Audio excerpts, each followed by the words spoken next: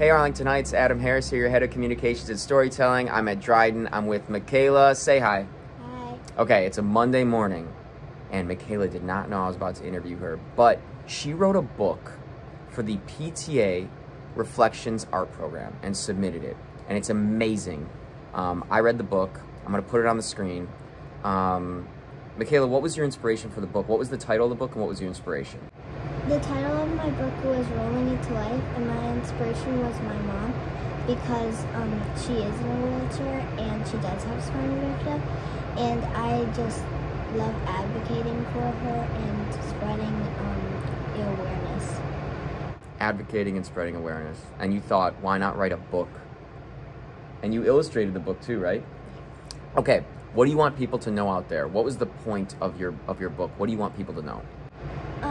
I want people to know that everyone should be treated the same and everyone should be able to go to places, because if you're in a wheelchair and there's steps, you can't go into the building.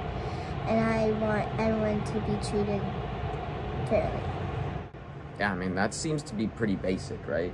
But it's something that needs to be said over and over and over. Why'd you decide on a book?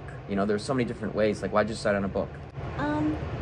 Well, I did the contest a couple years ago, and I wrote a book, and I love writing. So I just decided to do it again, and I think that's like one of the best things I can do. So I just like writing, so I did that. Yeah, okay. What do you like about writing? Because I like writing too. What do you like about it? I like about writing that I can share anything, I can create anything. It's like anything can happen in a book. You're right, like, you could start with like a blank page, right? Nothing's happened, and then all of a sudden your characters are doing X or Y or Z, and it's just like out of nowhere. That's cool. So you have a lot of creativity going on in your brain. That's great.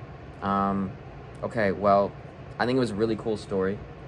I think it was like a really good story too. I was engaged the whole time. It was a brave story. All right, you have one shot here. Tell anybody out in Arlington Heights what you want them to know or take away from your story or from what you're trying to get out there. If you can make a difference in changing buildings to make them accessible, do it, and treat everyone fairly. Don't act weirdly if someone's in a wheelchair or if they're blind. Just treat everyone fairly. And just like, everyone's just a human being. I love it. Okay, Mikayla, that's great. Amazing message on this Monday morning. Thanks for doing this. Now we just say goodbye. Bye. Bye.